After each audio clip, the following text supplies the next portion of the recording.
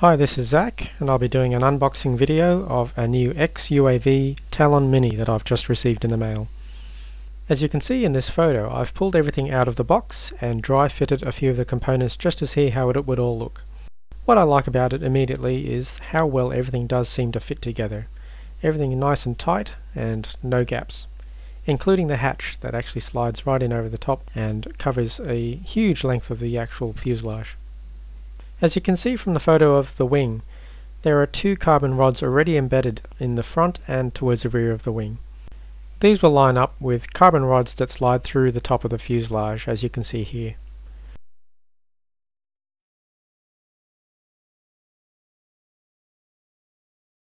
You'll also find carbon rods already embedded in the VTOL fins and also along most of the fuselage length.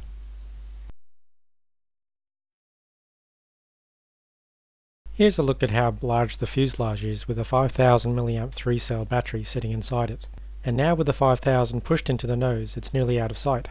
Here's a look at the front end, ready for the included wooden camera tray or your camera mount of choice.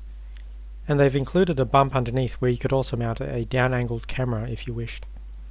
Here's the tail end where the motor will go, and you can notice a very prominent fin underneath, which will also have a wooden piece glued in to cope with the abusive landings, and to also keep the prop off the ground.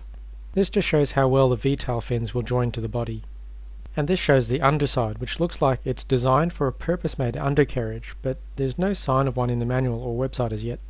This photo shows the little bit of dihedral in the wingtips.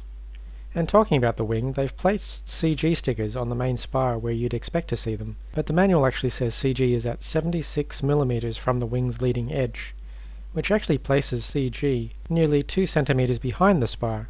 Since most of my gliders have CG on the spar, I'm inclined towards believing the sticker rather than the manual. Now a quick look at the rest of the inclusions. The control rods, horns, front wheel, Y-splitter, Velcro, and 2 packets of wooden pieces, one being the nose camera tray, and the other one has the motor mount and parts for a wooden frame that goes inside the middle of the fuselage for extra strength. Here's a quick look at the fold-out one-sided manual.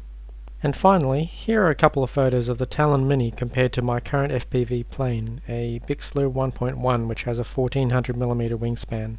That's compared to the 1300mm of the Talon.